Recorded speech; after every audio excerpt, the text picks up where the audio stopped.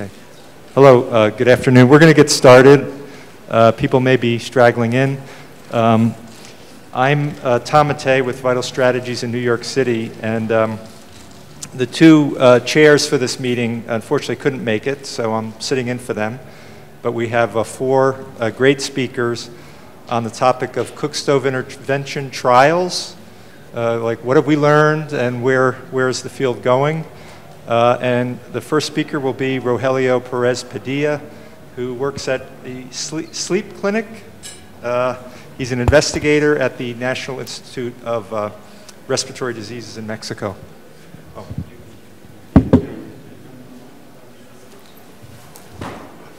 Thank you very much for the presentation.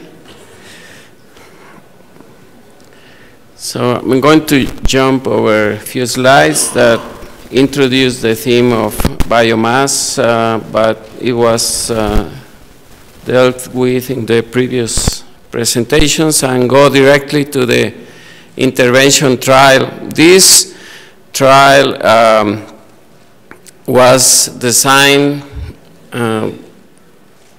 by many collaborators, but the health part was in charge of the National Institute of Public Health, and specifically Isabel Romieu, that was a researcher at that time. And the idea of an intervention trial is precisely to avoid some of the biases that appear in the observational studies related with biomass, because as you heard before, the use of biomass as a fuel is associated with many other things, including poverty.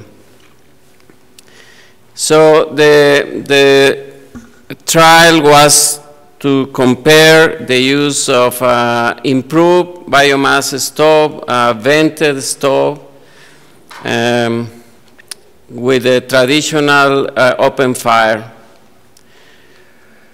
And the trial was in the Michoacán state.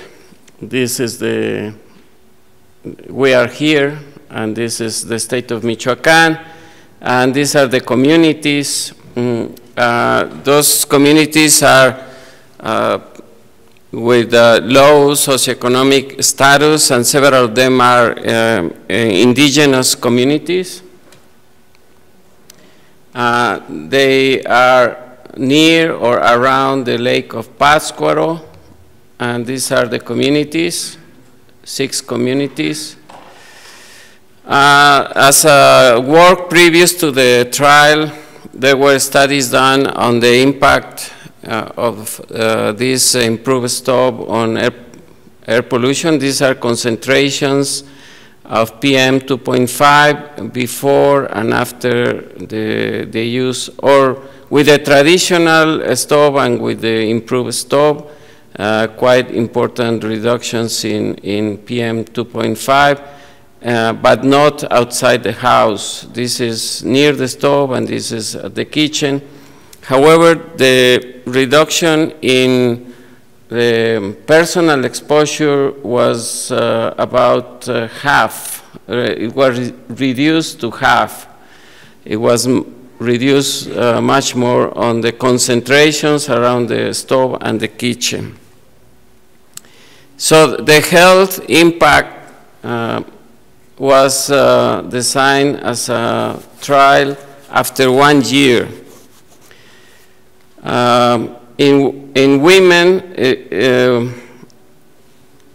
respiratory symptoms and lung function decline was the parts that were explored, and in children, respiratory infections and symptoms.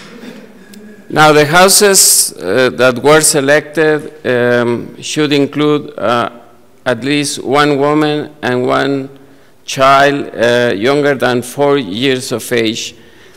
And the procedure included a monthly visit with a questionnaire asking for symptoms or infections in the previous 2 weeks for children, and general respiratory health for adults, and spirometry before and after bronchodilator. So this is the final publication that was in the Blue Journal 2009.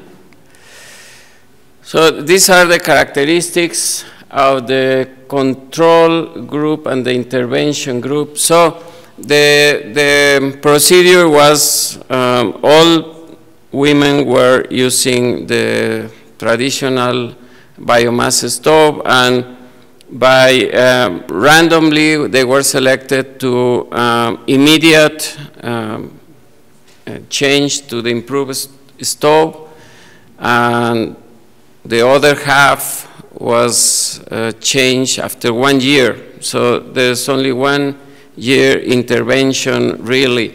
So these are the characteristics of the 2 groups, and they were quite similar,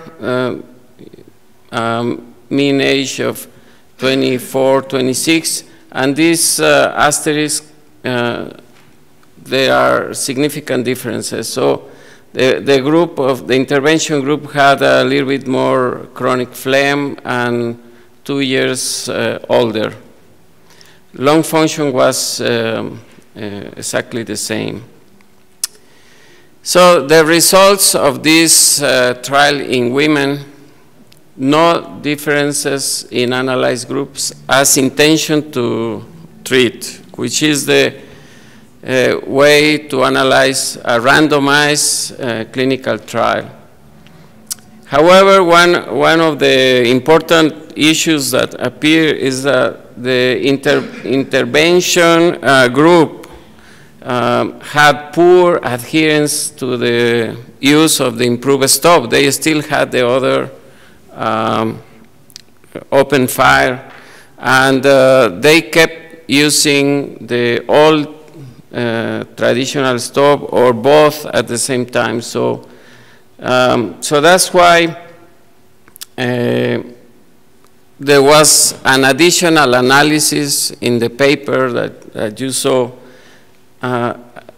See how much the symptoms were modified by the real use of the improved stove. And you know, there were less symptoms in the real users of the Pazzari stove, but you know, the randomized control trial disappeared, and it was more of an observational study that was precisely what was tried to avoid. Entonces, users of the Pazzari or improved stove had less cough, difficult breathing, eye trouble, and headache.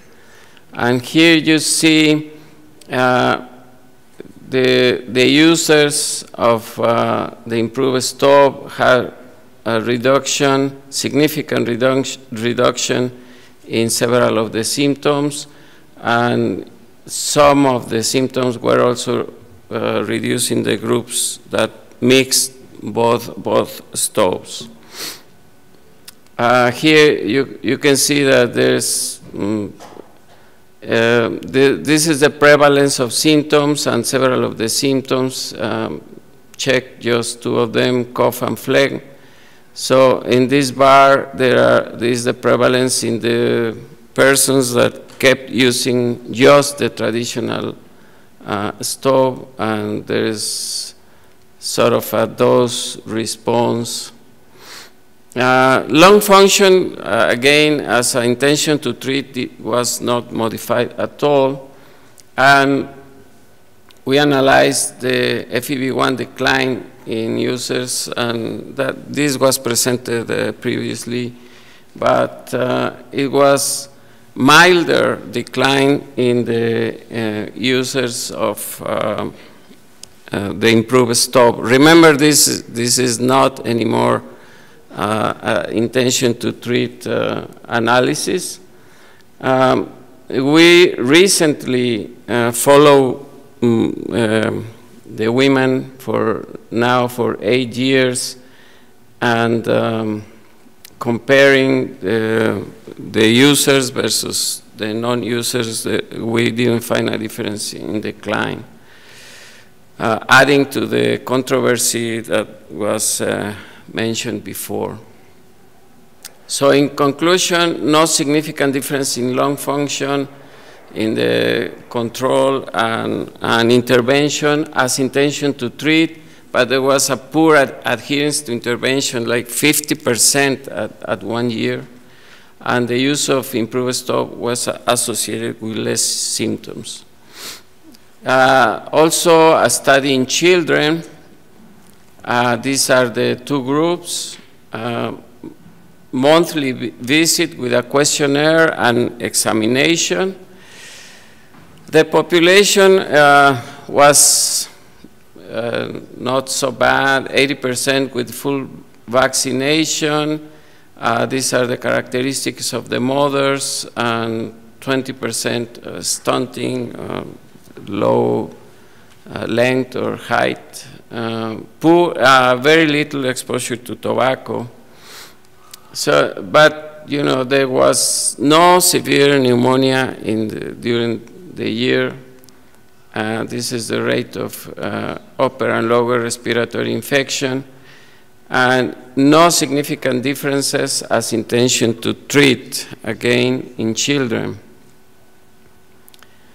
And if you analyze comparing the real users and non-users, this is the baseline. Again, little differences in the two groups, and the children in homes that use regularly the improved stop had a reduction in the time presenting respiratory infection. You can see here the fraction of the follow-up time with upper or lower respiratory infection was higher in the persons that live in a house still using the open fire. So there were fuel savings proved, moderate reduction in personal exposure, I said about half, but poor compliance with the stove. And you know, this also has been analyzed, and what were the reasons. But one of the main reasons is that to make tortillas, they need a big comal, and that was not provided in the improved stove. It was much smaller. But also the communities with more indigenous prevalence had some ideas about how good was the traditional burning stove. But, you know, this is a problem in other trials, and that has to be solved. No health impact as intention to treating women and children. This is the main result as randomized controlled trial. But when you analyze the real use, there are some improvements in symptoms, especially, but then you are again with the same problems of an observational study, that the users, that persons that kept using the traditional stove had other characteristics, including associated with low socioeconomic status that don't allow you to make strong conclusions.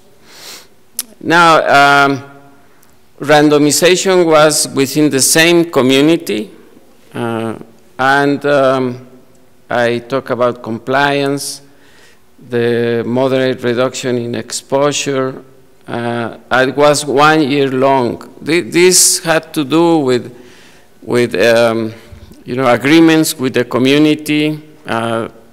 They didn't agree to wait more than 1 year to have the improved stove.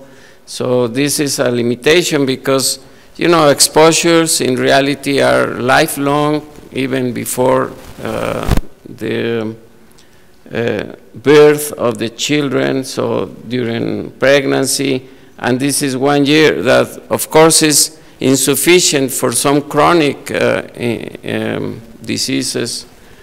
And the group of women were younger because it was required to have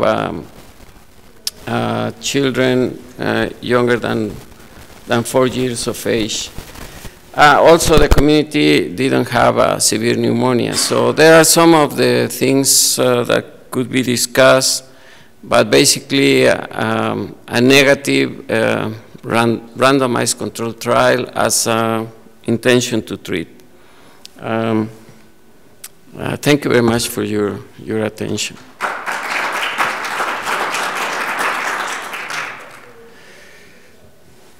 Are there questions?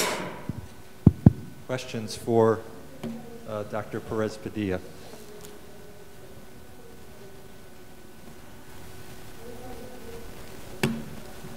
Well, I have a question, which is that type of intervention, which mainly is just venting the smoke rather than improving efficiency.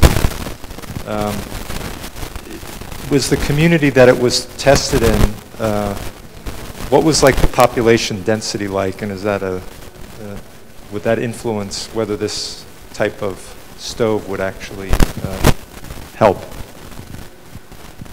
Yeah, you see, exposure is not reduced as much because, you know, they go out and they still some smoke, and they kept inhaling the smoke from other houses. So that's why the personal exposure is not reduced so much. But, you know, this trial was designed in around 2004, 2005. So, and at that time there was only the Guatemala trial going. So there was not much experience on this issue. It was basically the first trial together with the Guatemalan trial. So that was, you know, the best that could be done at that time. Mm-hmm. So, two questions. One is regarding the adherence to the intervention. Was this an issue of stove stacking, or was it that at some point the stoves weren't performing as well? And the second question is, what did you do for the control arm at the end of the study? So were they also provided stoves? Yeah, after 1 year. So that was a problem because, well, part of a problem now in retrospect, because the intervention could last only 1 year, because at the 1 year there was an agreement with the community that all women were going to have the improved stove. Now, you know, these stoves require maintenance, or which is one of the problems. But they were visited at least once a month, and but you know, that is something we have to think all the time, that they are not just forever as they were built. They need cleaning and so on. But I think the main problem was to make tortillas with the stove. The comal is this size, and usually they have a bigger size comal. They don't like it. Mm-hmm. Thank you. So from a past study, we're going to hear from Dr. Will Checkley, who's professor of pulmonary and critical care medicine, associate professor, pulmonary and critical care medicine at Johns Hopkins, to an ongoing future study.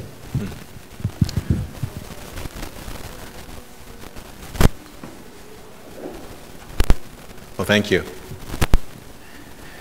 And again, it's a pleasure to speak with you about our ongoing studies. I'm going to talk about two particular studies that are, that are ongoing or just starting, and they focus on interventions with liquefied petroleum gas stoves.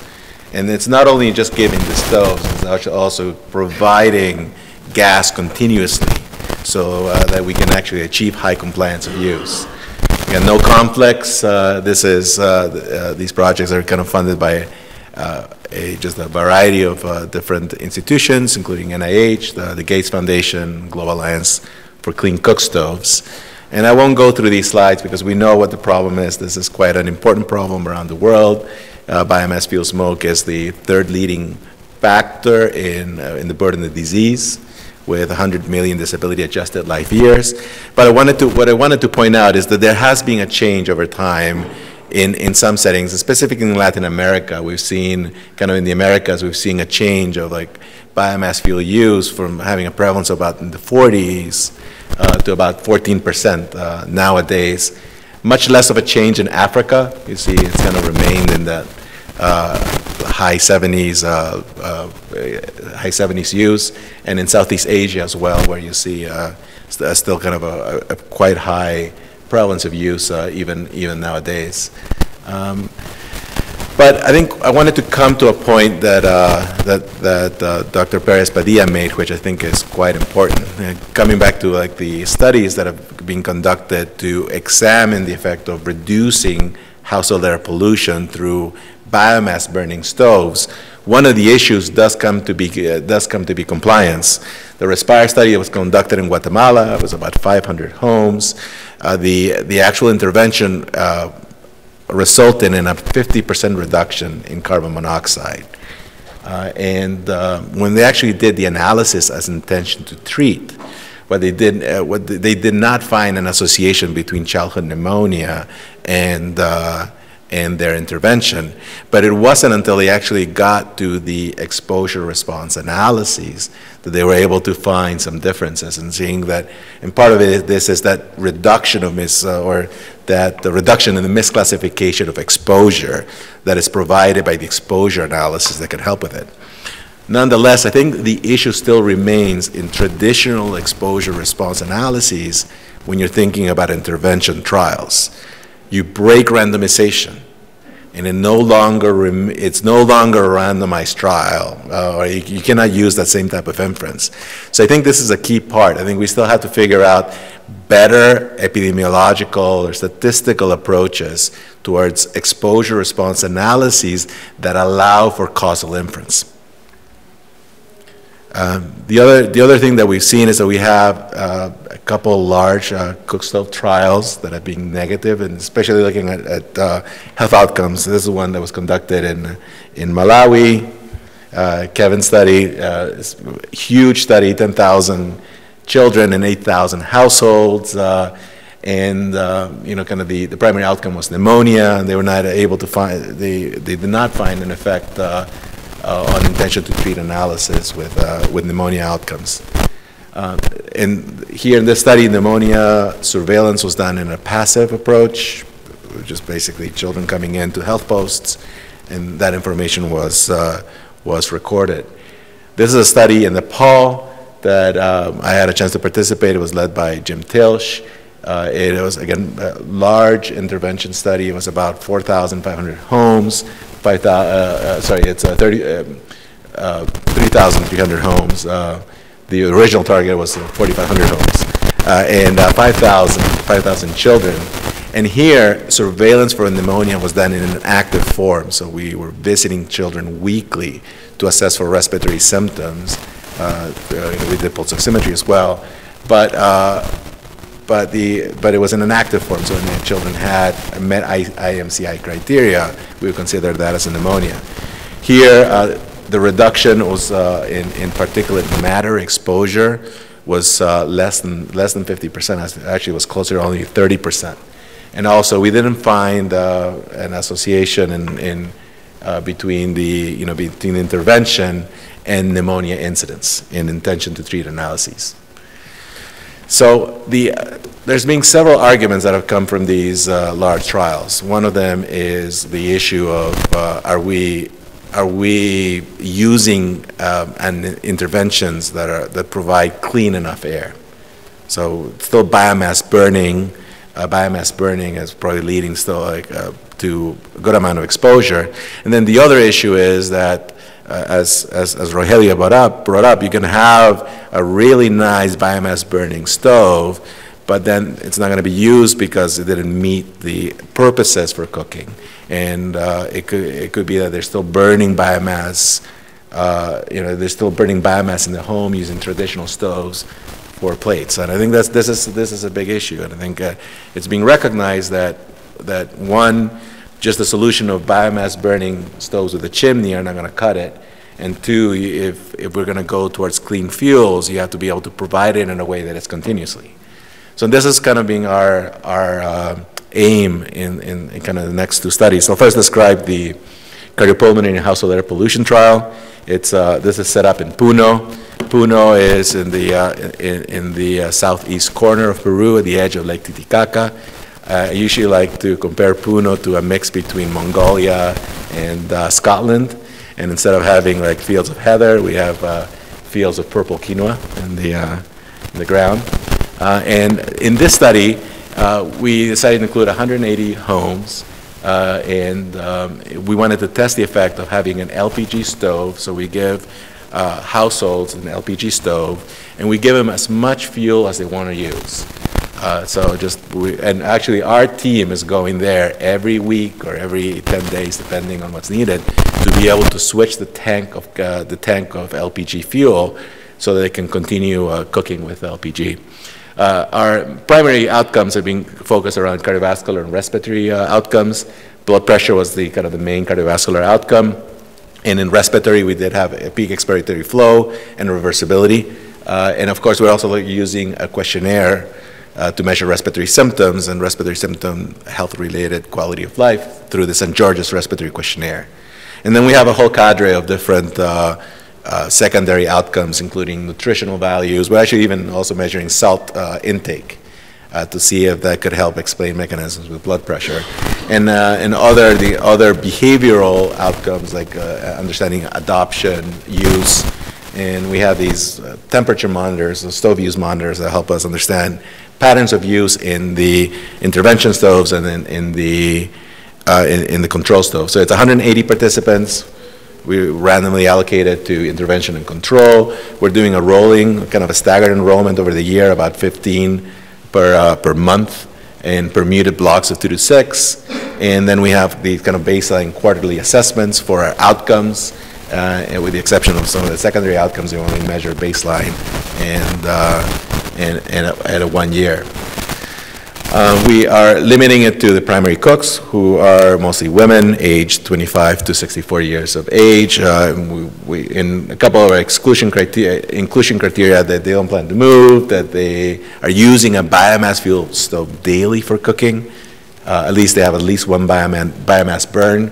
And that they, in our setting in Puno, most homes have a kitchen that's separate from the main living area. So we decided to stick with those homes that had those characteristics. But in terms of inclusion criteria, we just, we wanted to include adult women that were not either pregnant or planning to be pregnant, that did not have hypertension at baseline or not on hypertension medicines, that did not have COPD or active pulmonary TB in our study. So, and the study is actually broken into two components. Okay, the first year, the way we decided to do this is that the intervention homes get the LPG stove, and then they get as much fuel as they want, and we're going ahead and delivering it. And at the end of the year, that's when we just tell the intervention group, well, thank you, we gave you a year of fuel. Now in year 2, it's going to be their responsibility to go ahead and get their fuel by themselves. The control group actually will continue using their biomass burning stove for the first year. At the end of the first year, they get an LPG stove, but we are then we're giving them all the fuel they want, but now they have to just go ahead and pick it up from the LPG stations. And we're going to be providing them with vouchers that would allow them to just actually use those vouchers to go ahead and pick up those, the stove. So here in the second year, it becomes more of an implementation flavored study in which we want to see sustainability of use in the intervention group. Once we've given them a year of fuel, are they able to sustain it? And then in the control group, it becomes an initial adoption as now knowing that they have free fuel and they have to make the effort to go and get the fuel, how many do this and how is it maintained? So that's the idea. So the study site is rural Puno. Here is a kind of a GIS map of our location or the spread of our homes. Kind of those blue dots are where the LPG distribution centers are. Here, the green dot is our weather station that we've placed here. I think Tommy had a question to Rogelio about kind of distance between houses. So we went ahead and did calculations of distance between homes. And at least in our settings, we find that there's like a football field of separation from the kind of the nearest neighbor on average. So it's quite a distance. So it's different than in some urban settings and in other countries where there may be a contribution from one home to the other in terms of household air pollution. Let's say, I think there was an issue in the study in Ghana where you had intervention homes next to homes that are not part of the study, and there was kind of filtration of particulate matter because these homes are still kind of using the traditional stove. So this is not an issue in our study. We have enough separation. We have our team. Like, we actually kind of strap on like 4 tanks in a motorcycle and they go around the community. It seems like to be kind of a hazard, explosion hazard, but so far it's been working out, and they're responsible to make sure that the delivery is being done adequately. And then the other thing is, and I think this is something that was brought up by Kevin, and I've realized kind of the complexity of doing environmental assessment. So we have all these devices, we're using the enhanced monitor from RTI. It has a kind of a little pump that is able to get air in, and it's able to tolerate very high concentrations. We use kind of real-time devices for measuring CO and also for measuring NO2, but we also have just standard approaches, like we use these Ogawa badges to passively measure NO2. So it's a good amount of work to do these environmental assessments, and we're doing them quarterly here. In terms of, we also realize that it's just not the LPG intervention, just giving them the stove and the fuel. There has to be a behavioral component to this. So, and we learned a lot about during our formative research, what it means to making sure that they don't feel that the food tastes any different. So we had to do this Pepsi challenge where we said, okay, we're cooking with a biomass stove and with the LPG stove, and the food tastes the same. It's not any different. Just kind of making sure that it fit, that we address safety concerns and costs, and I think these were kind of all important issues. And we actually set up these cooking demonstrations where before we roll out the LPG stoves to the homes, we come in and say, okay, we're going to actually show you how you can cook your traditional plates in the LPG stove. And I think this is being very successful to be able to help with the use of the LPG stoves. And we also have kind of promotional messages. We have like calendars. We get to hang up in the house. We have these stove use monitors. These are like little temperature monitors that we put in both the traditional stove and in the LPG stove to monitor use.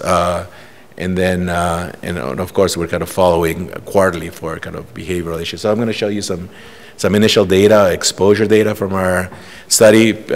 So in a subset, we also had a chance to do 1-month measurements. But here you see box plots of the kind of the measurements kind of separated between the control group and the LPG group. The LPG group is in red, the control group is in green. At baseline, as you expect, there's a good amount of overlap in the distribution exposures. But at month 1 and month 3, you see a good amount of separation. It's about a 10-fold decrease in area concentrations, and it goes down to close to that intermediate, to the intermediate target from the WHO. In personal exposures, we see kind of the same thing. We see kind of like no difference at baseline, and then kind of important reductions. And we can actually, the LPG group gets down to that 15 microgram per cubic meter, whereas the control group is staying at that 80 microgram per cubic meter level. So this is CHAP, and we see similar trends in carbon monoxide, both kitchen and personal, and also in nitrogen dioxide. We see kind of important reductions in nitrogen dioxide. The next study I want to talk about is the household air pollution intervention network trial. This is a joint NIH and Bill and Melinda Gates Foundation sponsored trial. They've put close to $25 million into the study, and it is you know, just a pretty wide collaboration across many institutions, both the U.S. and institutions in Peru, Rwanda, Guatemala, and in India. And the objectives here is to be able to kind of provide evidence regarding potential health benefits by reducing household air pollution through clean fuel intervention, which we've chosen liquefied petroleum gas as our intervention. So we're giving, similar to our study and our smaller study, we're giving a stove and all the fuel that they can use. Here, you know, again, it's going to be a randomized trial where we're rolling it out in 4 different countries. It's going to be held in Peru, in our site in Puno, in Guatemala, in sites that are adjacent to the Respire site, in Rwanda, and in India. And there's quite a variation in geography across these settings, and it goes all the way from kind of sea level in India and Tamil Nadu, all the way to our stratospheric altitudes in Puno, that's close to 4,000 meters above sea level. The study design is we're going to be enrolling 3,200 homes. It's going to be individual randomization. The criteria are that the homes had to have at least a pregnant woman, and that is 9 to 20 weeks pregnant at the time of enrollment, and they'll be then then they'll be then randomized to receiving either the intervention or the control, and we expect that we'll have about 25% of the homes will have an older adult woman, where we can actually measure one of the primary outcomes, which is blood pressure, and then we're also going to be following the offspring. So there's an index child that will follow over time.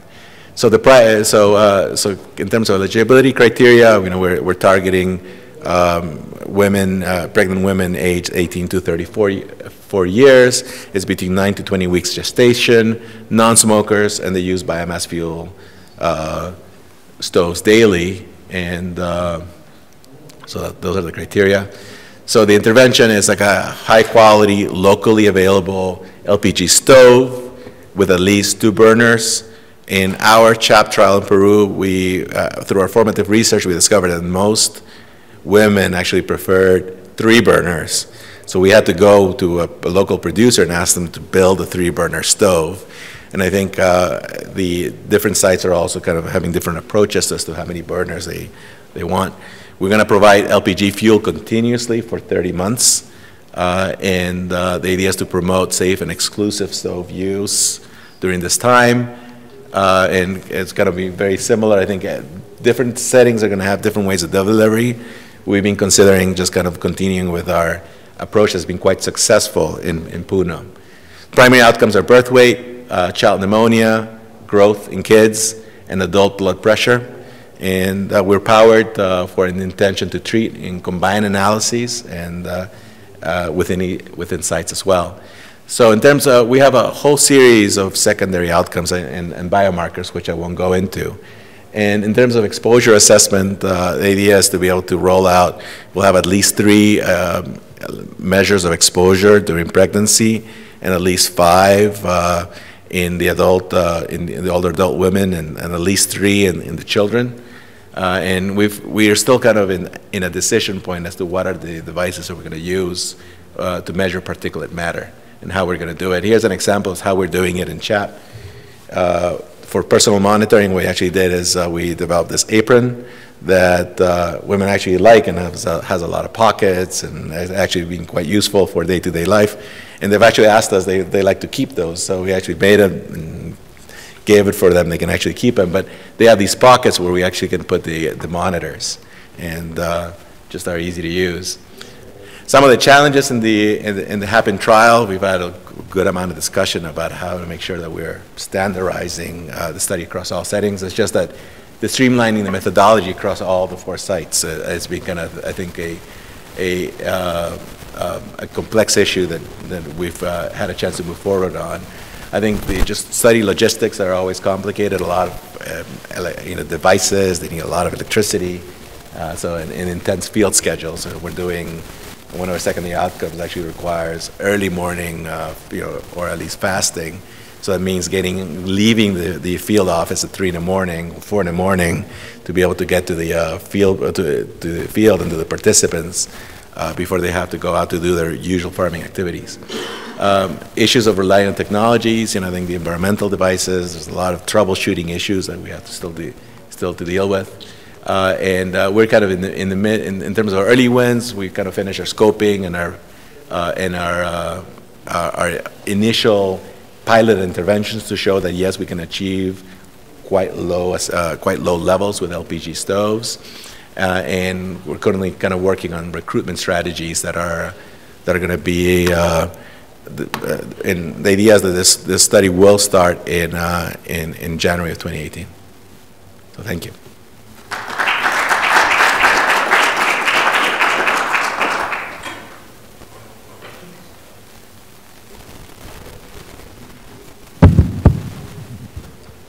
Hi, my name's Jonathan Fuld from Cambridge. It's a really incredible undertaking that you're facing. One of the questions I have is, I suppose, for some of these families, what you're offering must be quite transformative. Not having to get fuel, pay for fuel, presumably it provides heating as well. Does that mean that people might have more money for food, for nutrition, might there be many, many ways in which this impacts upon their lives? Again, I think you're completely right. It's not just giving an alternative form of cooking, because I think there's a lot of time savings that occurs. We're discovering this in the CHAP trial, and we had anticipated some of these things as well. As you say, the CHAP trial is much shorter, and everybody's getting the same intervention. At the end of 1 year, everybody gets the same intervention. But I think the issues of time use and socioeconomics does remain, because we find that women don't have to wake up early enough or use some time of their day to collect fuel, or just the fact that you can actually have wood right there to be able to just you don't have to go and collect the wood to actually burn it. So it still becomes an issue. I think one of the things that we've discussed and happened is what is that appropriate what's the appropriate approach for the controls that could help offset that intervention, the cost of that intervention. Yeah. So we're still discussing that. I think we've talked all the way from a financial incentive to just providing a small package of goods that would help in CHAP. That's what we're doing in CHAP. In CHAP, we give a small package of goods, let's say just common kitchen supplies that are needed, so that they don't waste time going to the shop, let's say sugar, salt, rice, and among other things, without it being a huge economic incentive. I think we had multiple discussions at the time and said, oh, why don't we give them the control arm wood? Yeah. And I said, well, that's kind of equivalent to giving cigarettes in an intervention. And I was like, why would you give them more wood to burn? So I think that's, but I think that those are some of the discussions that are still, that we're still having. And I think we're going to need some of those local solutions to address the socioeconomic issue from giving fuel.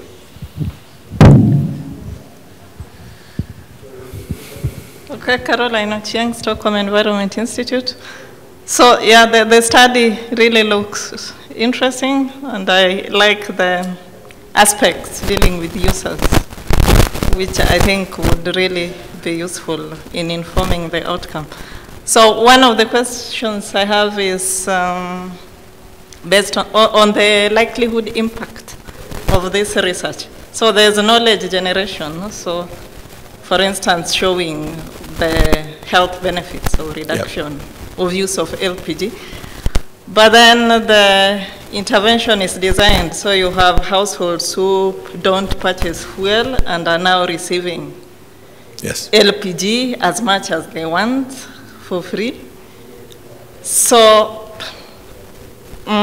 is the assumption then that this information would then lead to, I mean, it doesn't seem likely that you could have a government nationally rolled out program that provides free LPG. So I think you bring everyone. What would be the so you bring some very important questions about how to implement this at kind of the policy level as we go forward.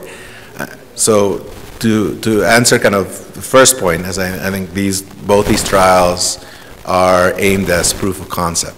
The idea is that if we reduce air pollution to a low enough level, can we actually see health benefits? Because it's still, I think we still feel that there's a good amount of equipoise in this, in the role of household air pollution in many of these health outcomes. So I think our main goal is right now on efficacy. And we want to do is eliminate the pollution from the home and see what the health effects are. I do agree that this becomes an issue for scalability. I think we've had some early wins also in terms of being able to inform policy. And from our CHAP trial, we've had a chance to liaise with the Ministry of Energy. And the Ministry of Energy in Peru has a program that's called the Fondo de Inclusión Social Energético, which is a social fund to be able to give poor homes a subsidy for LPG. And they only provide one tank subsidy, it's about 50%. And we've had an opportunity to share our consumption data from the CHAP trial and say actually most homes actually get to use about 2 tanks a month, which to them was kind of shocking. But they are open to considering this as, as we kind of generate more data and share it with them as to could they increase their policy to actually provide subsidy for more than 1 tank. Because they are also interested in making sure that that their program is scalable and that the LPG is being used at a continuous level. So I thought that was an early win. I think in terms of scalability, I think you're right. I think we have to put it in kind of the local contexts. In another setting where we work in Uganda, we're surprised to know that people are actually buying charcoal and that it's the same cost as the actual LPG tank. If you actually kind of cost it out, it was pretty similar in cost. And I think I was kind of surprised at seeing the number. So I think as LPG prices, as LPG prices go down, and I think like you can get, and I think in Peru, I think a tank of gas is somewhere around $10 or $11. I bet you that price can actually even be driven, hopefully lower down with more demand and kind of better delivery chains. That could provide some possibility for scaling up something like LPG. Great, thank you. I want to allow time for, I think the next 2 talks are going to also lead to further questions. So thank you, Dr. Checkley. And now Caroline, who we just heard from, who's a research fellow at the Stockholm Environment Institute, will talk about some of these cultural and behavioral issues that have been alluded to.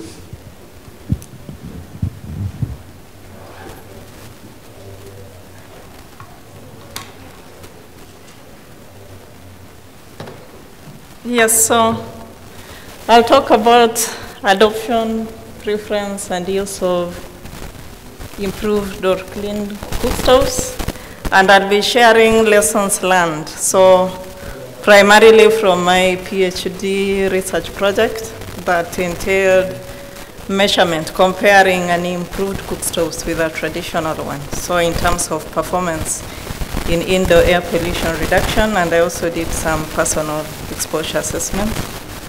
But my focus today is not on that, but on the behavioral aspects of adoption.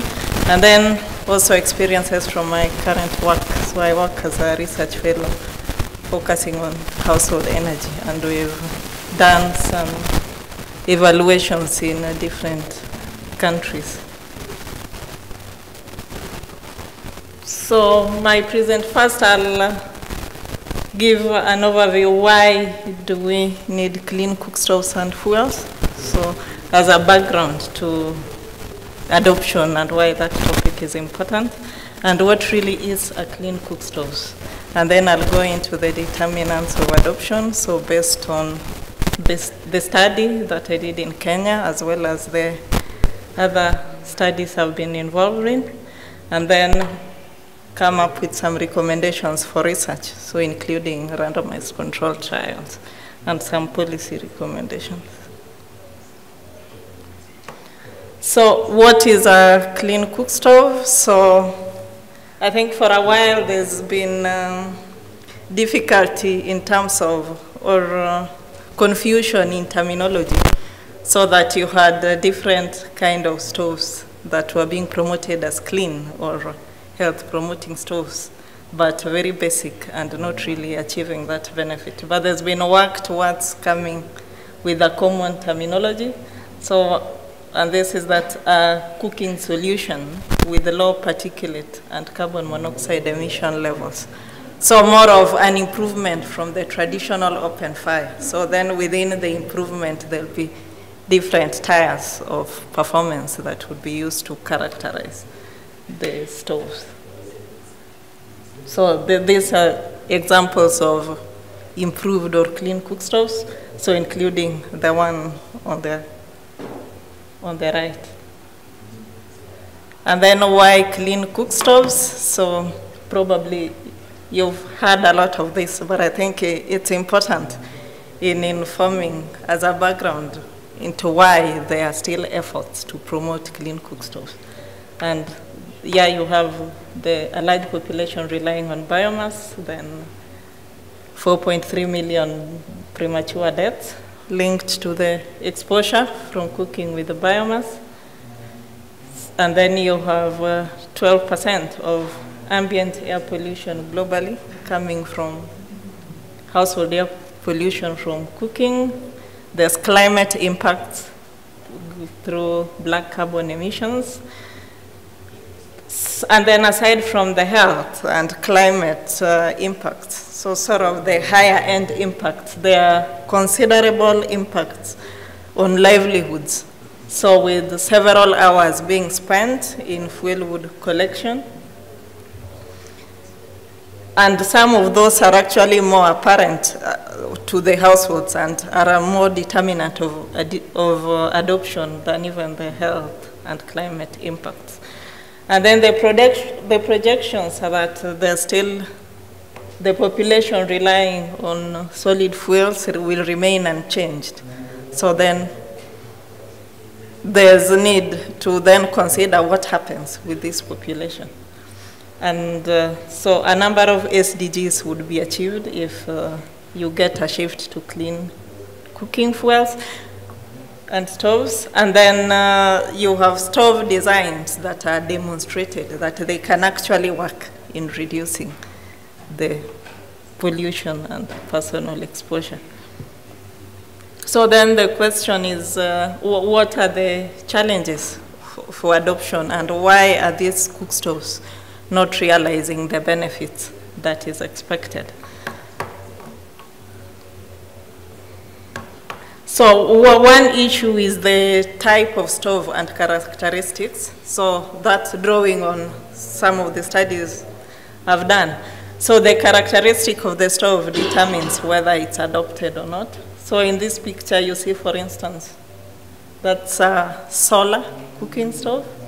And then there are also these fancy cook stoves as well. So, and when you look at the setting and the type of people cook, the type of pots that people use and the types of food that they cook, there's no way this type of stoves can take hold in the community. So as we talk, cook stove programs are failing.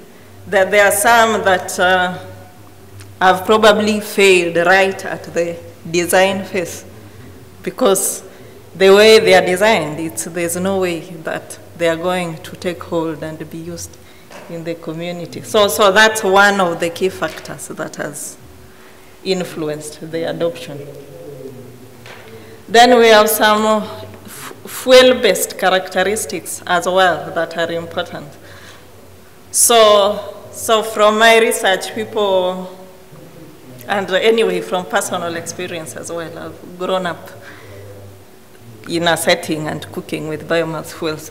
You have different, the traditional stove, which is that one, can be used with different types of fuel. So it can be used with, for instance, those maize cobs, so that are used a lot, agricultural residues, during harvest period for cooking to supplement wood. So then if you have a stove that cannot accommodate that type and just needs a specific type of wood, then it's not likely to be used, or it would be used alongside the traditional stove. And then traditional stoves can also accommodate fuel of very large, big pieces of wood, while a number of the improved cook stoves or clean cook stoves have required that the fuel is cut into small pieces. And the women don't have the time to do that, processing of fuels to that, again, after gathering them. So that affects performance, but also the characteristics of the fuels themselves. So from the study I did, this stove, the improved stove, the rocket stove. So one of the things people said is that you can't use it. When you use fuel that's not very dry with that stove, then it becomes even smokier than traditional stove. So with traditional stove, if the fuel is not too dry, it can still light up. The rocket stove required that the fuel is completely dry. So that then led to mixed use of traditional and improved stoves. So then a lot of issue related to the stove user characteristics. So there was, yes, mixed use of traditional and improved cook stoves. And this was nearly similar to the findings in Mexico. Over half the households reported that they used both the improved and traditional stove, and consistently. So there was no switching to the new stove. And that's been seen in many other settings as well. And in a number of households, you'll actually find even the traditional stove, they have more than one. So it's placed in different. When there's large cooking, there are guests, for instance, then you have like 3 of the stoves burning at the same time.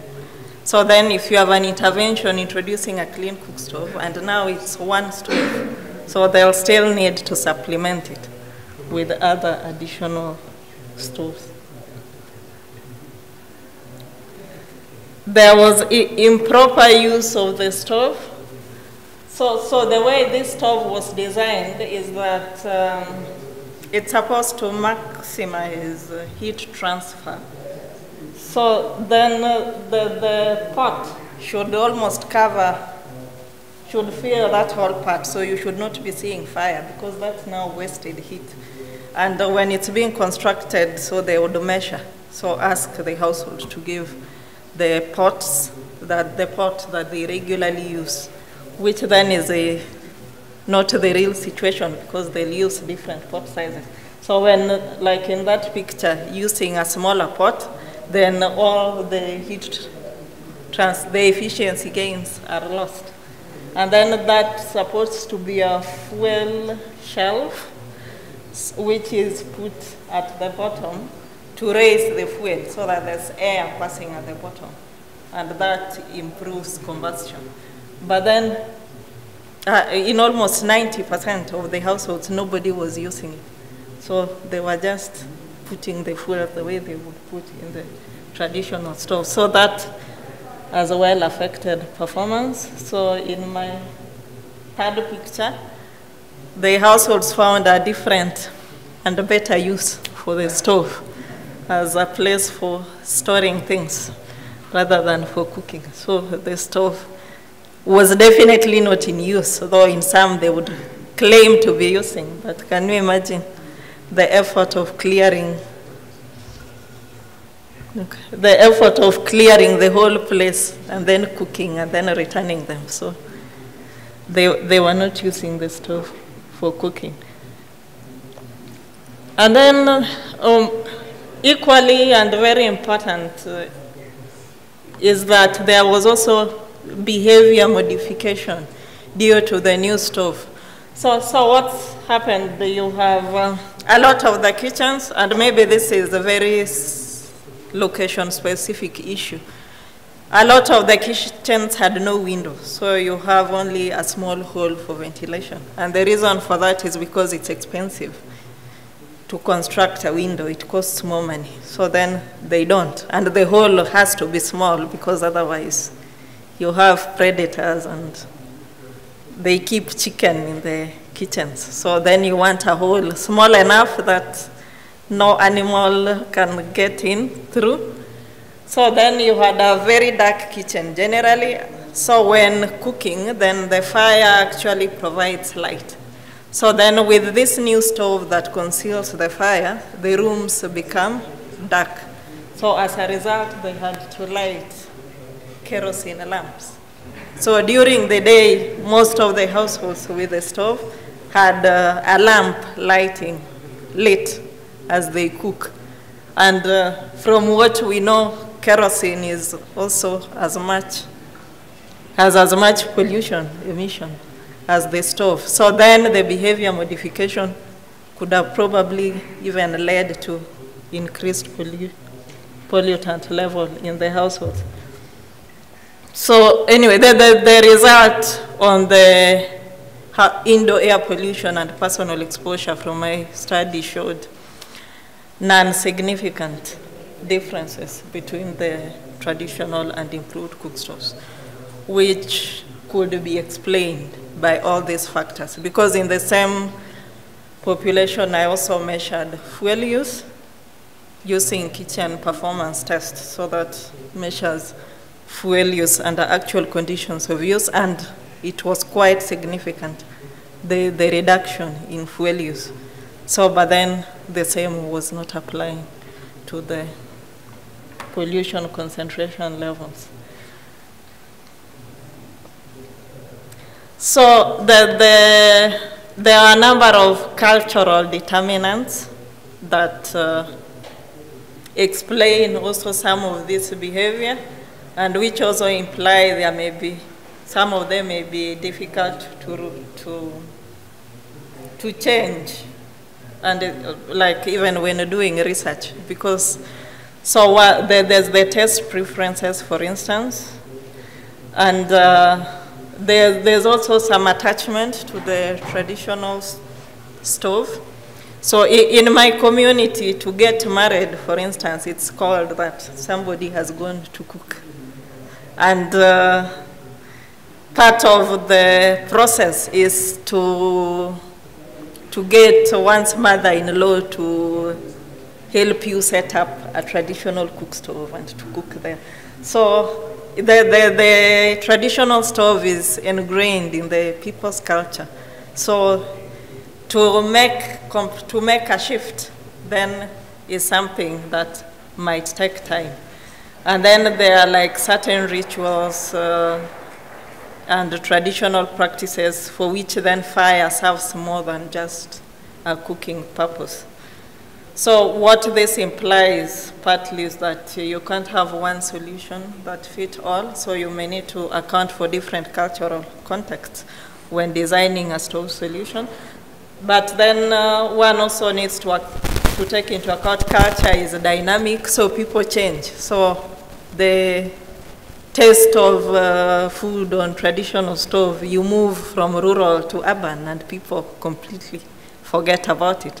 So that's good news in a way, because otherwise it would be impossible to design a stove for each different cultural community.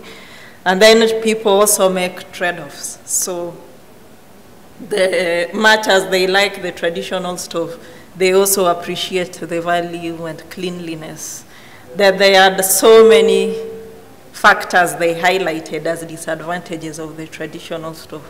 So there's still high level of willingness and wishing that they would have clean cook stoves. And you also have these similar characteristics shared across different settings, which therefore means that similar solution can apply across different settings. So in the light of all that, some of the specific recommendations I would make, there's a need to understand user behavior, especially factors that motivate continued use of traditional stoves and how this can be addressed. So a lot of research focuses on this new stove, but there's a very little to try to understand this traditional stove. What is it about it that people like? And how is it that what sort of behavioral interventions can complement this clean cook stoves technologies so that people accept them as well.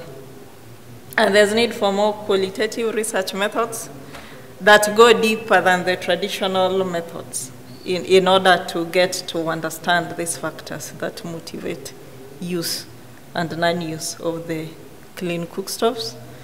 And there's need for a more systems approach that focuses beyond the technology and cooking device, but look at how does this technology improve life for this person, and that in itself then may make them accept them more. And then use a segmentation to allow better targeting of the intervention. So within in the 3 billion who use biomass, there's so many different categories of people. So it's almost like saying 3 billion people cook with clean fuels.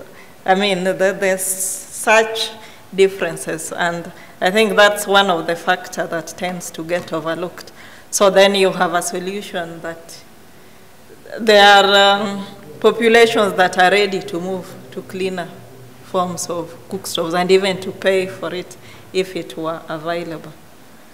And then there's need to focus on focusing on benefits prioritized by users. So the stove I evaluated was self-purchased. People paid money themselves to buy it. And the reason they were buying it was because it was reducing fuel use. And my measurements confirmed that it was reducing fuel use. So then that should be the promotion effort and the focus of that promotion, that this is a fuel-saving stove. But it's not a stove that's going to impact on health. So, and for that, then one needs a different type of intervention, because otherwise then there's a lot of apathy generated that cook stoves are failing to meet the health goals. But that is not what they were aimed for in the first place for some of those. And then for RTCTs, take into account user behavior in research design and interpretation of the findings. Because if you have a randomized control trial where the stove is the treatment, and then people are not using it, or they are using mixed stoves and all kinds of things, then essentially you really have no intervention. So you're just measuring socioeconomic differences or something else that's impacting on health.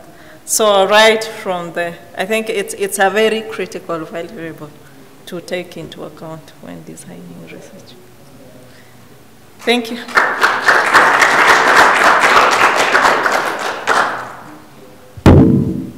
If there's one pressing question, then I've been kind of slacking off as moderator, so. Thank you. Maybe it's a question to you and also other speakers. You alluded in the behavior modification slide. You talked briefly about lighting, kerosene lighting, and its possible contribution to the emissions. And I'm just wondering, in your work, I know you did not do any measurements, but in your work, did any of the results indirectly sort of talk about the impact kerosene lighting has on possible household air pollution? I'm asking because there are a few studies that have shown that actually kerosene lighting actually has a significant contribution. not in RCTs, they are mainly observational studies, and maybe also for other speakers. I don't know whether, I know John Bams has done some little work. We've also done some little work in Uganda, but I don't know whether in these other studies, you know, there was some possible questions in the survey related to lighting and whether they had some statistical significance relating to air pollution. So for this study, I did not, I was focusing on the clean cook stove, but then I was also collecting data on some of the possible determinants of the air pollution and exposure. So then kerosene emerged as one, and there's now increasing research showing that kerosene is not clean, as was thought. So the last speaker is Dr. Kevin Mortimer. He's a reader in respiratory medicine from the Liverpool School of Tropical Medicine.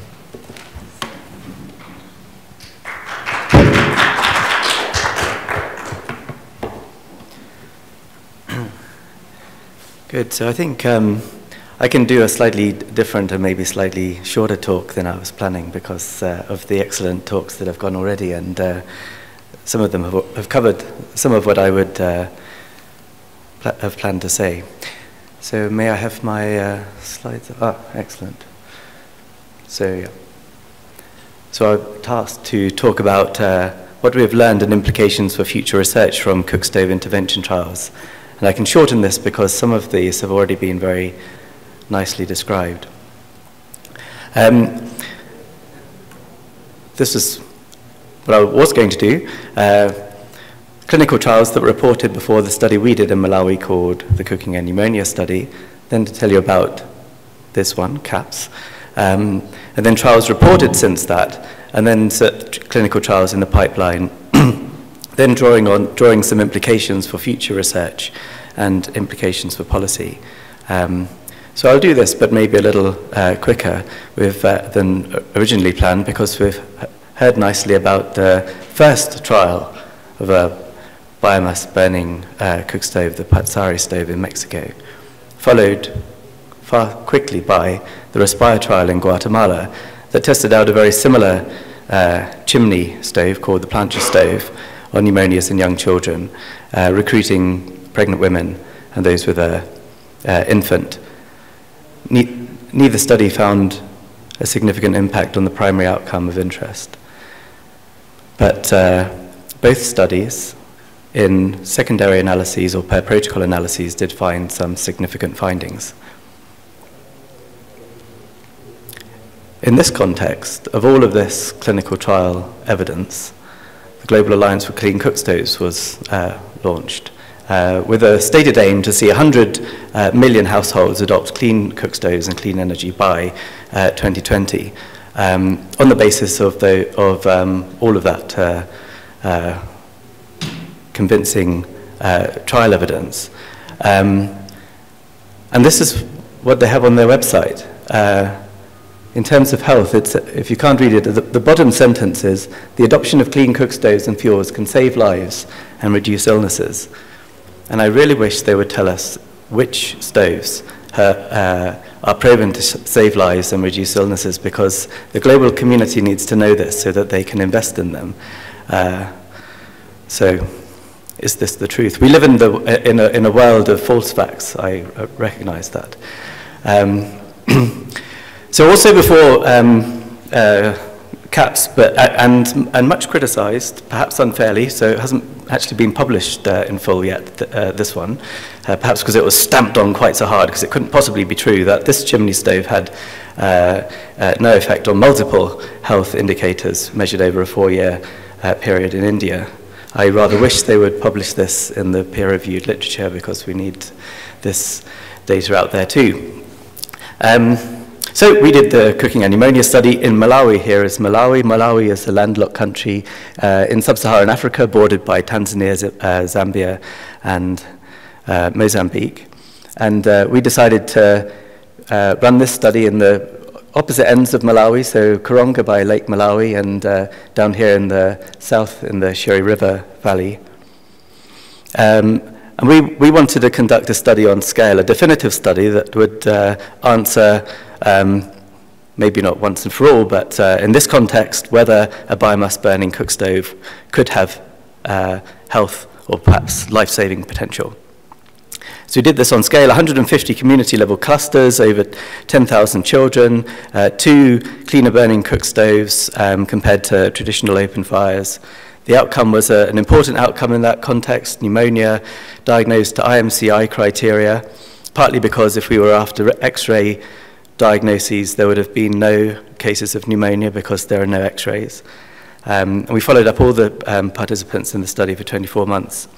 Here is a 3 to 4 minute film to tell you the story of CAPS and allows you to see some pictures of Malawi, and it's a little bit more relaxing than listening to me talk about it.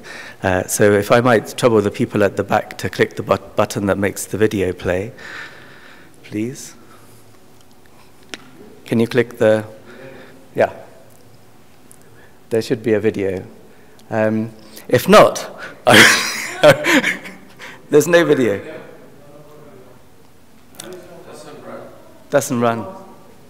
It did run in Hall 4, you know. Well, just imagine the scene.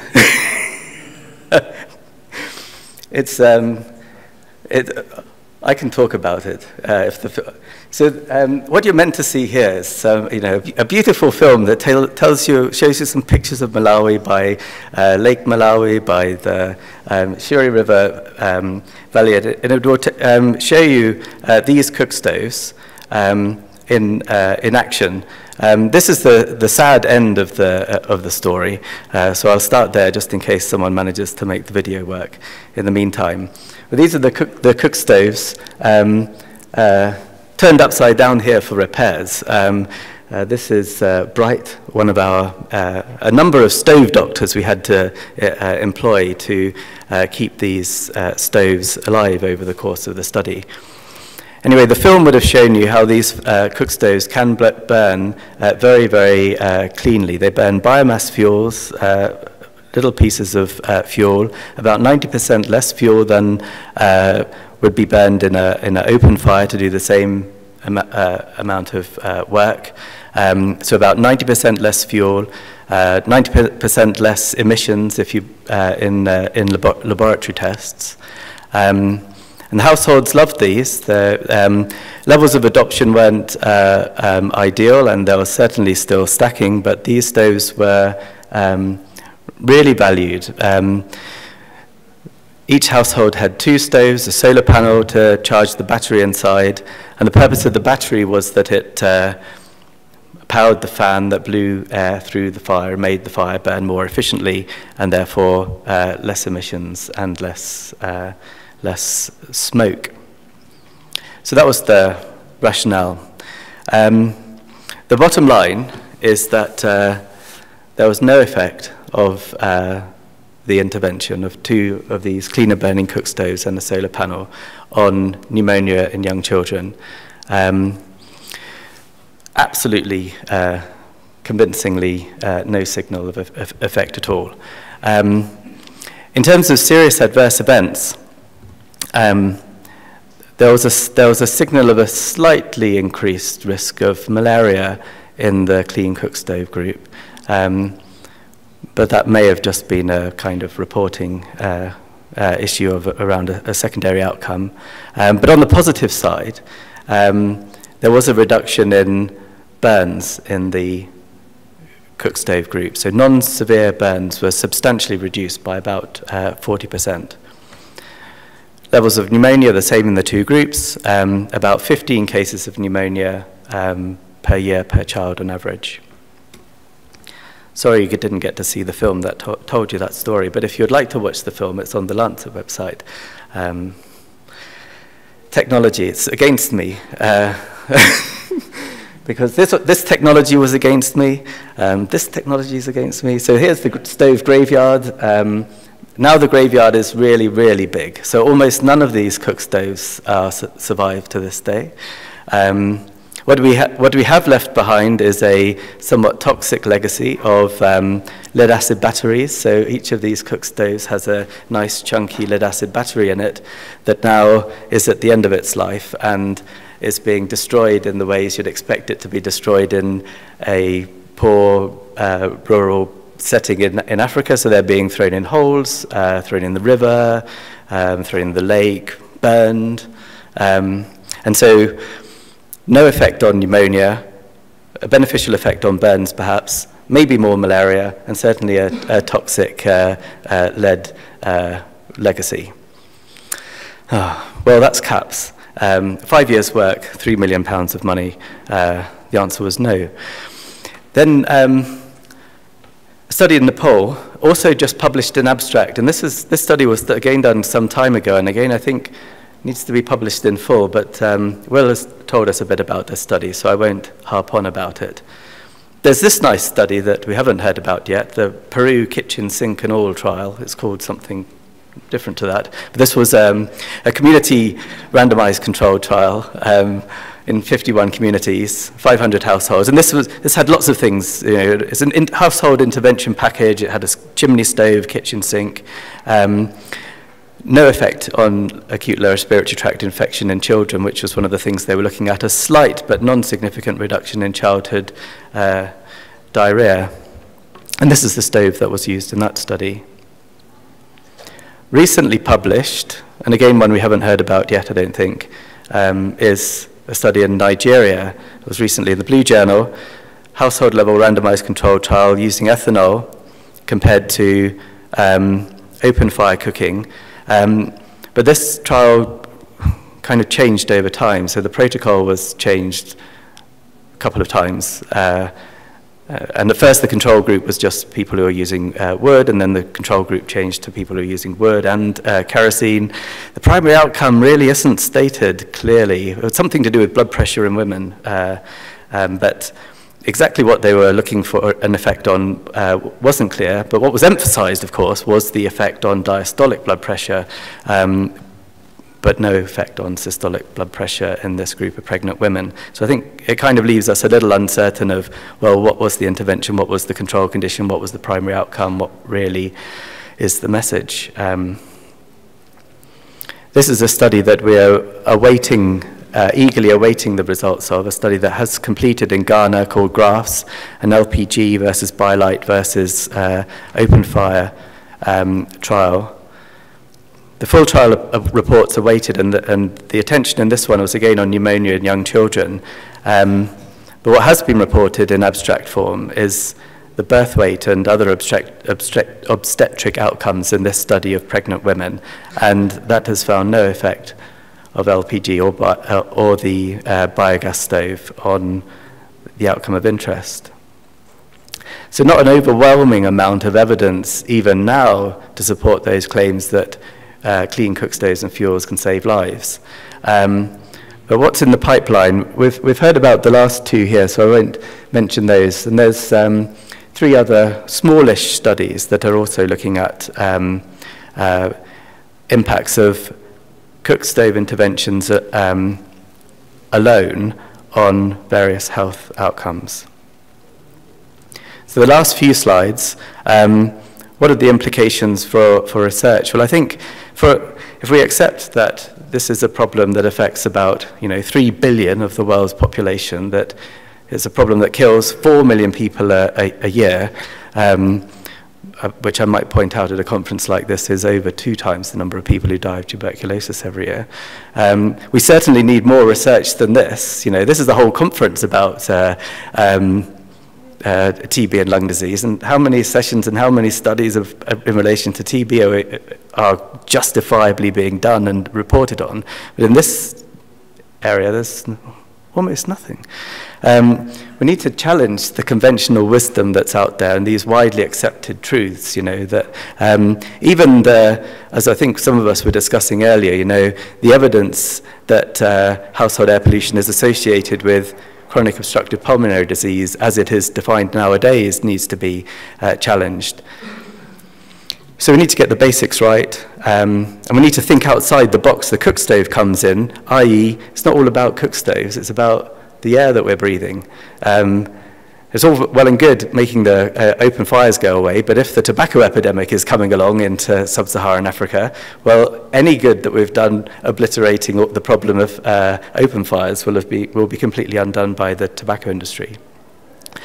So lastly then, what about implications for policy? At the moment, I think that cook stoves are not evidence-based health interventions, and everyone out there, not in this room I'm sure, but out there, needs to stop implying that they are. And there have been some very strong implications that they are, including some of us might have seen in Malawi the health claims relating to the clay stoves, which, you know, plastered all over the city of Blantyre. These stoves save lives. That is not the truth as I see the truth.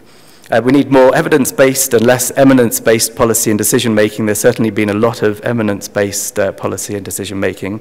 We need investment into generating the evidence, not in wildly distributing cook stoves willy-nilly around the world. And, of course, it's time to put the horse back in front of the cart. And there was a nice picture of the horse behind the cart, but the technology is gone, and this thing says my time is up, which I guess that means the machine's saying. So thanks anyway. Yeah,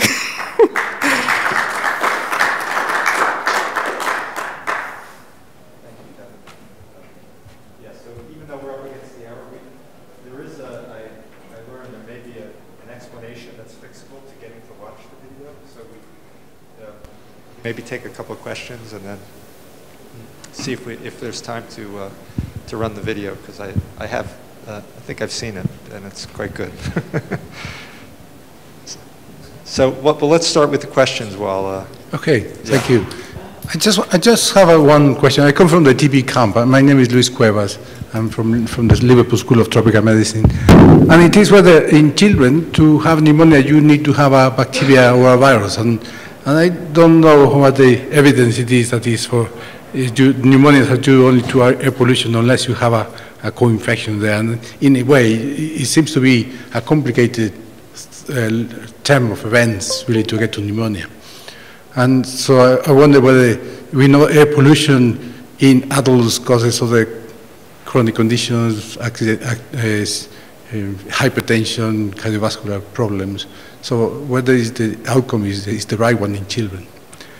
And I also have another question, if I may, is that in Europe, for example, if you're going to buy a car, it's more attractive for the population this time to lease a car. It's a low payment, it's a small payment every month, and then it will be cheaper at the end to buy a car up front and not having to pay a lease. And I wonder that's what happens in LPG. So it's easier to buy charcoal that maybe costs $1 every 2 or 3 days, instead of buying an LPG bottle that costs $15 in one chunk. And so you have to disinvest a larger amount of money, which in a way is cheaper, but you don't see it that way. Yeah.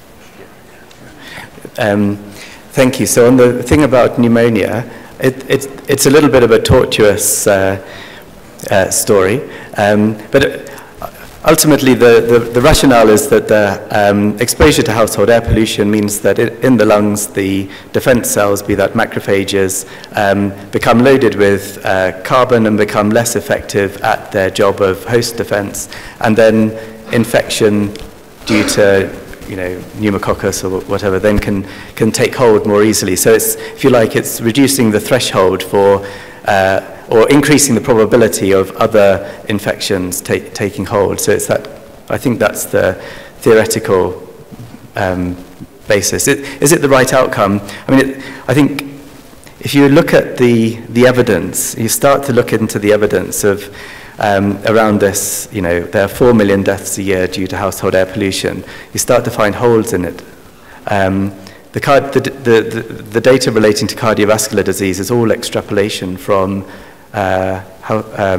ambient air pollution and tobacco literature. Almost all of it. There's almost no direct evidence. And then when it comes to chronic obstructive pulmonary disease, well, as I mentioned already, there are holes in that. In relation to pneumonia in kids, it's probably the strongest. And so I think, and it's also the most acute event and the commonest event. So from the perspective of a clinical trial, it's quite a good one to measure. If you wanted to measure chronic obstructive pulmonary disease, you might need a study taking 20 or 30 years rather than just a couple of years. And the same thing for meaningful cardiovascular disease outcomes. I think you're also right about the choices in terms of fuels. And I mean, my sense is that, and Bill's not here now, so I can say this, that LPG isn't the solution, at least in isolation.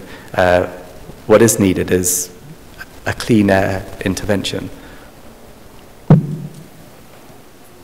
Hi, Jessica Elf from Johns Hopkins. Just a quick question. It follows quite nice about what you just said. I was thinking about global climate change, and if we replace everyone who has wood with LPG, where does all this LPG come from? And there's been a lot of innovation in electricity and talk about needing to move towards renewable energies. We have batteries that can power cars for long periods of time, and supposedly at some point soon will power whole households. And I know that there are challenges in really rural areas, but we have a wide range of people from urban slum dwellers in India using unclean fuels to people in rural areas. And I wonder what your thoughts are on electricity or other renewable resources and how we can push the envelope in terms of innovation, thinking about what other industries are doing.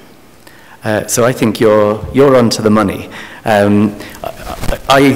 And again, I can say it because Will's not here. I mean, the thought of advocating for energy companies to drill for more oil and drill for more gas and put in place the pipelines and all of the natural disasters that go along with all of that, and then the distribution networks and all the motorbikes and the vehicles that are carrying all of these canisters of gas up and down the world on a scale that the world has never experienced to date, horrifies me, frankly, when at the same time there are renewable options that I think absolutely have to be pursued. And it's a kind of no-brainer, really. If you imagine, would it be better for those people who are using biomass fuels to have be using LPG at the point of use? Well, yes, but if you imagine the bigger global picture, it seems like a disaster to me when there are alternatives. And as you say, you can drive a car for hundreds of miles on a Tesla battery. You can power an entire American house with a Tesla wall battery that's all solar powered. So it's not beyond the ability of man or woman to find these solutions. So I think you're completely right that that's where we should be putting our energy, not into drilling for oil and gas, personally. One quick question.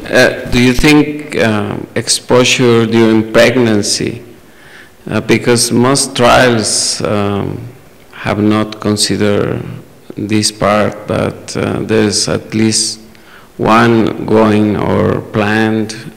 So what was your, before saying that has no effect on childhood pneumonia, so the period before birth, I think could be important. Yeah, I think you're right. I guess what the change I would make if I was doing another big study like the CAPS is to focus on clean air. And that would be an important group to study them, ensuring that women and the children in utero are exposed to clean air would be important.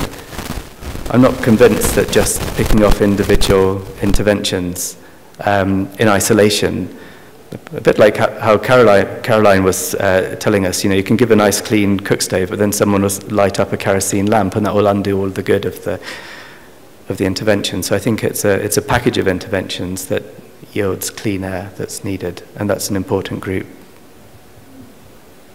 Okay, two quick questions.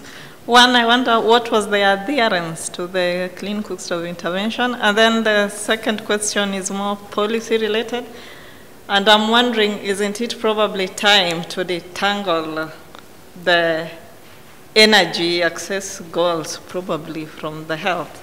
Because if I take the example of the cook stove I evaluated, it's a $3 stove, it's locally made, people liked it, and it actually reduced fuel use. And the energy access is a problem on its own, even if you don't add health to it. There are so many consequences. And yeah, with the projections, it makes sense to have people to probably have better ways of cooking than they used to do before. Yeah. And even the households do complain. The hands get dirty, house get dirty, it's smoky, and so on. So probably it makes sense to then say those stoves do not benefit health, but then you want to have clean energy access. And I wonder if the same would still apply to LPG, because whether if people have LPG and they are still using those traditional and so on, there may still be no health benefits. And there could be a more acceleration towards interventions that target pneumonia but have nothing to do with cooking. I agree with you, and I think that speaks to the point I was making about, getting to the truth of these matters and not just making wild claims. There are justifications for moving to clean energy per se, without linking it to health. I think it's most unhelpful to just say arbitrarily that this intervention is a health intervention and will save lives and reduce illnesses, because that brings with it a very strong message to policy and decision makers in relation to health, that they should be advocating for cook stoves, that cook stoves are potentially something to invest in from a public health perspective. And I would say that on the basis of current evidence, that would be an irresponsible use of Ministry of Health budgets in low and middle income countries when there are effective and cost-effective interventions that could be invested in for health. And on the compliance question, compliance drifted down over time. It was difficult to get a firm handle on it with the stove monitors, because the stove monitoring devices that were used kept breaking. But self-reported use drifted down over time, probably to, most households were still using the cook stoves to cook at least one meal a day right to the end of the 2 years, but there was definitely plenty of stacking going along. I would like to ask, what do you think about electric stoves? I think they're the best solution to cooking, and I don't think they're like that expensive. Like, I believe like governments will like to invest in communities to give them electric stoves. So just giving a thought. Yeah, I agree. I guess it comes down to how does the energy get generated in the first place? And electric stoves, many of them do require a lot more energy per cooking task. But I think that taking this lady's point and yours, the ideal solution probably relates to renewable energy generation, storage, and then use in electric cooking modalities, and quite a lot of work is probably needed to make those much more energy efficient than they currently are. And there's that too. I want to thank Kevin and Caroline and Will in Absetcha and Rogelio for a great discussion, and there's a lot of discussion to come. So thanks all for coming, and enjoy the rest of the week.